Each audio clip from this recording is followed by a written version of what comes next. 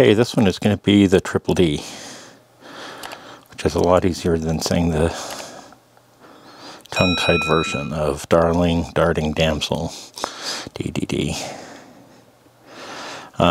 You'll want to have damsels in your box. I know I always do, because we have quite a few damsels that will come off.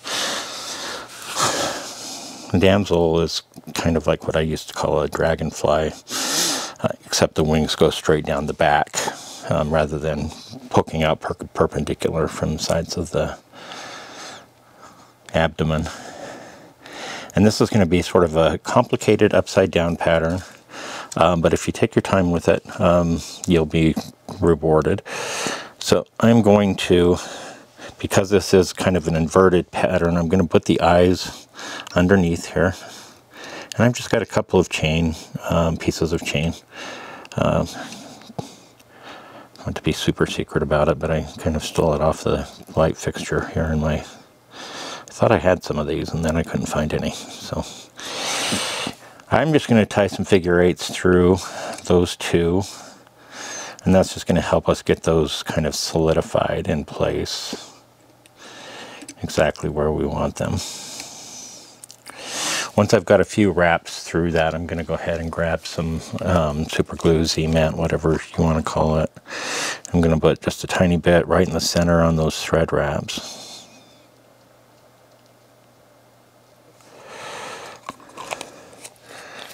And put it back away again before I spill it.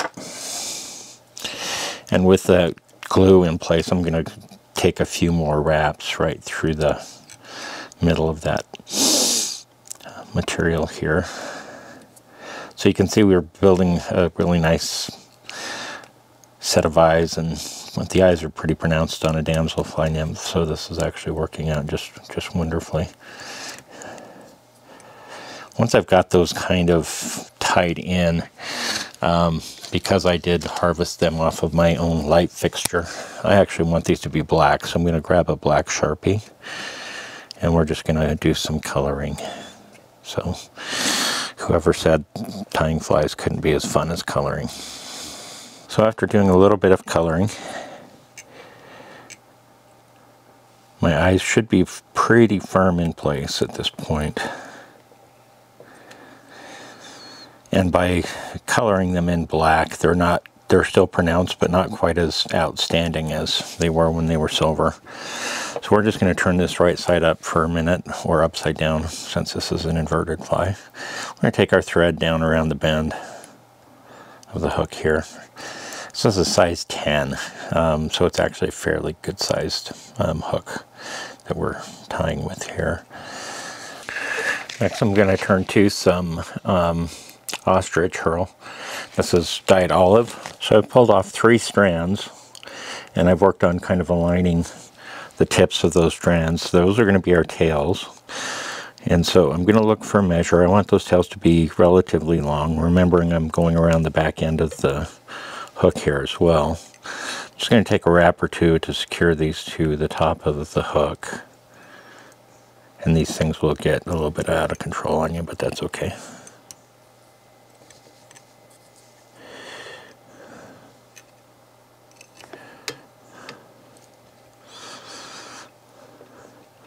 So I've got those in place, a bit longer than I want, so I'm going to go ahead and pull to shorten them a little bit. And I think that's going to do us just fine right there.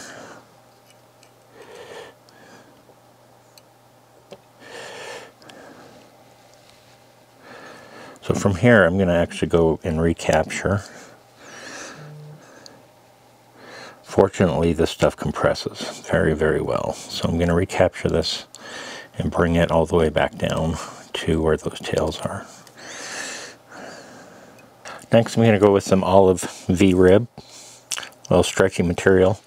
I'm going to go ahead and light this guy up a little bit because I want to kind of pull on the back end of this just to make it a little bit flatter. You can see it's going to turn into a little bit of a shepherd's crook. So now that I've done just a little bit of melting on this V-rib, I'm just going to go ahead and we're going to try to catch this close to the very back here.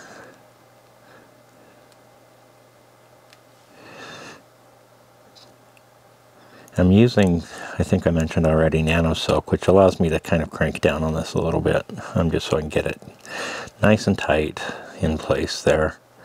I'm just going to come back down over the top of it to compress it as much as I can,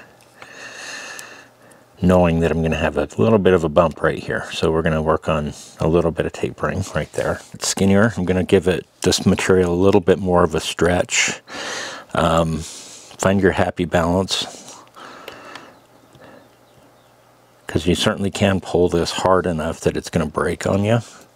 But you have to pull pretty hard for that to happen. So by pulling on this, what we're going to end up with is hopefully larger segmentations as we move up. So as I move up towards the eyes, I'm going to relax some of that stretch, and that's going to result in sections that stand out a little bit more than the sections at the back, and gives us that nice tapered look that we're going for here. Once I've got that V-rib up behind the eye and move my peacock curls out of the way, I'll give it another good stretch so that I can tie this material off nice and close, right behind the eyes there that we've put in place.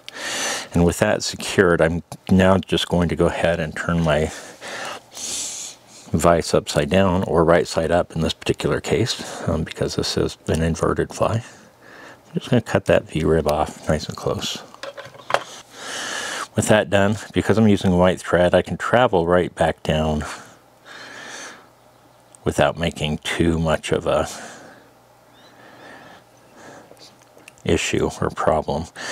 Some folks will just tie this in with two bobbins, or bobbins. I prefer to do it this way, but now I'm going to separate my three tails so I can see which one is going where.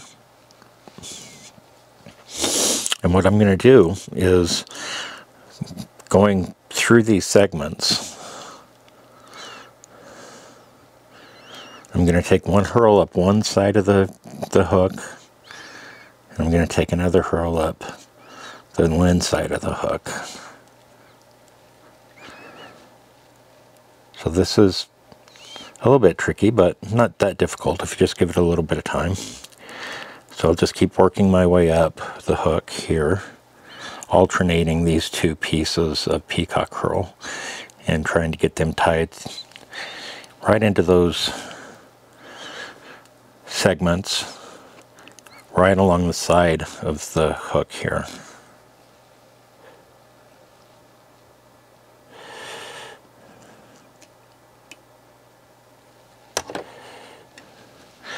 We're going to just continue that up until we get, keeping those on the sides, until we get right up behind the eyes.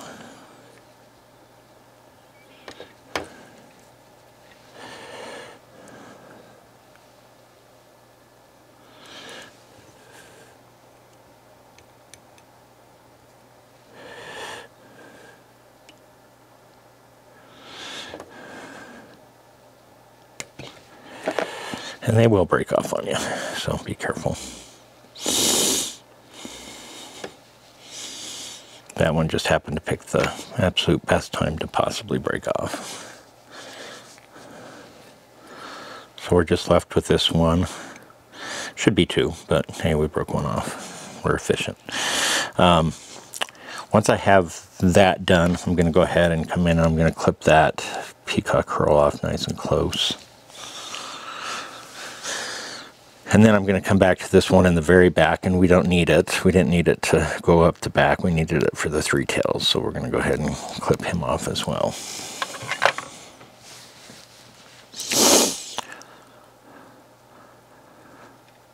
Resituate our eyes a little bit. Take a look at where we are. I'm pretty happy with where we are right there.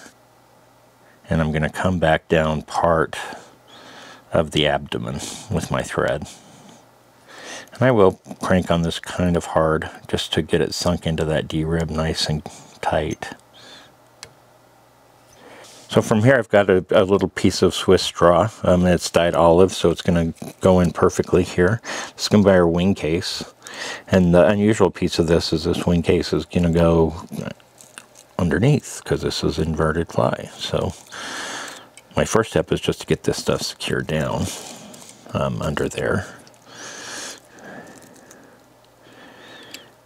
And once you have that kind of secured down, we're just going to wrap back over the top of it a little bit to get us back to where we want the thorax on the pattern to start.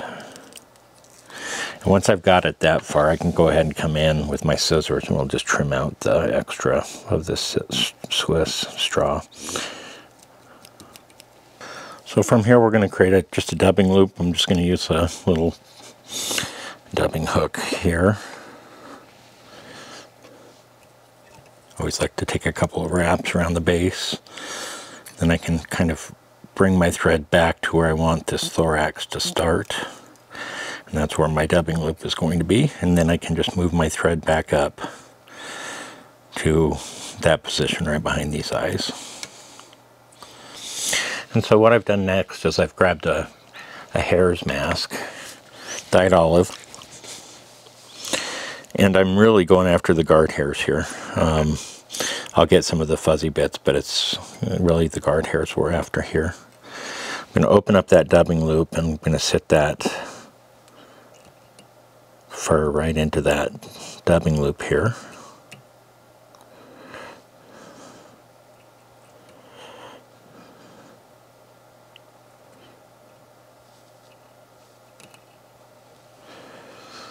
So once I've got that done, I'm just going to go ahead and spin this. I've got quite a bit of extra there on the end. We'll pick some of that out. But by spinning this, you can see we're getting a nice spiky piece of thread here, or dubbing loop. So now I'm going to come in and kind of pull out a few of those extra long pieces. I'm just going to go ahead and wrap this right up the abdomen here. I might take my fingers and preen some of those fibers back just a hair. Pardon the pun. Yeah, this is a hare's mask.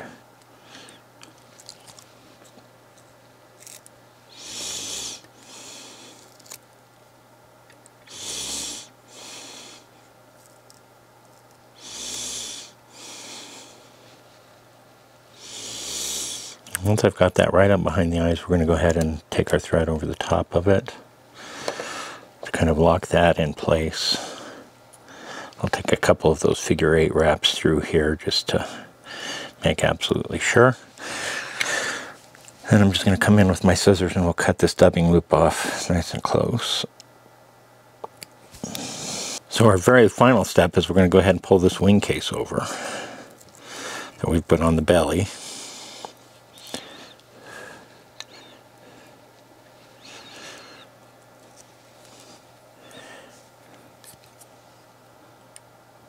We're going to get that tied down nice and tight. Take a few wraps on the other side of it as well. From there I can go on in and we'll just trim that out.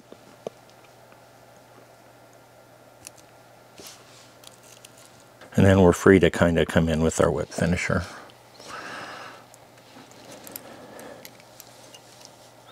Again, this is where you see the hook sitting right now is about how we want this to be in the water. So it is going to be inverted just like that. We're going to put some UV resin on that wing case. So that's going to make these wraps pretty bulletproof. So I'm not too worried about putting 1,000 wraps on here. Turn that back around, find the bottom. We'll go ahead and cut our thread off at this point.